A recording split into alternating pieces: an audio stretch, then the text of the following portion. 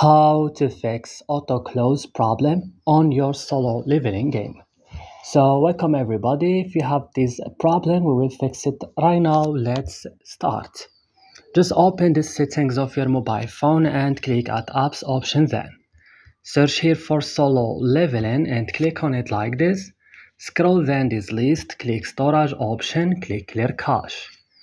Go back after doing that, click here on force stop and click OK.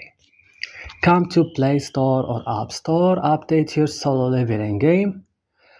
After updating it, you need to restart in your device, and that's all what you have to do. Don't forget to support us by like and subscribe in this channel, and see you in another tutorial.